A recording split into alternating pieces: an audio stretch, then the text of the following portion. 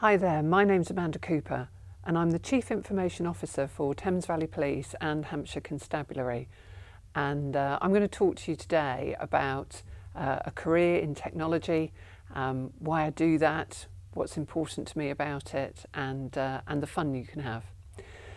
So my job for both police forces, the best thing about it is the tangible value and difference that implementing technology into a public service, especially a 24/7 emergency service, the tangible value that that has. I'm working with really great teams who are able to provide technology solutions that help the public, help to keep them safe, help to prevent crime and investigate crime, and also help their officers doing those very jobs.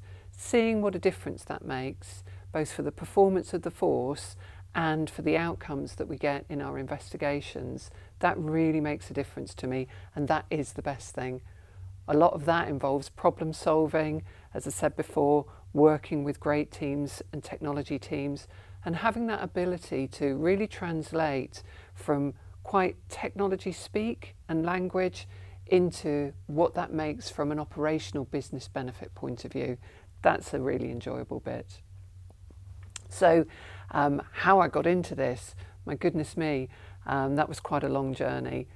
When I was at school, I really wanted to do science. I love science and technology, and my first job was in hospital labs, looking at blood, what caused certain diseases for people, and then helping to cross-match people if they'd been in accidents or had emergency operations and needed blood transfusions. I really loved working in a laboratory environment, doing analytical services, helping consultants come to conclusions about what was wrong with people and making them better. But I really liked that operational environment and enjoyed it so much so that I chose to do that rather than to go to university. And I got my qualifications through day release, kind of what you would call an apprenticeship scheme these days.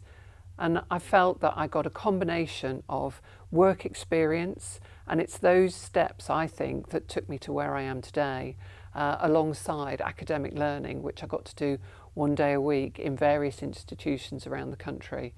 So I guess my first job is quite different to the job that I do today. It might look like that on paper, but again, it's all around working with people, working with teams and technology, and again doing that problem solving and making a difference. So I think at the time that I started in that first job, did I know what I really wanted to be? Did I know what I really wanted to do when I left school? I don't think I did. But what I did do, and the advice I would give to anybody who's in that position where they're not quite sure what they want to do, the advice I give them is do what you enjoy. Absolutely take a step around something you enjoy doing. And if you're good at it as well, that's an added bonus. Because if you enjoy something and you're good at it, things will be much easier. They'll be much easier most of the time, but at times when things are a bit difficult, a bit hard, that will help you through it and that will carry you through it.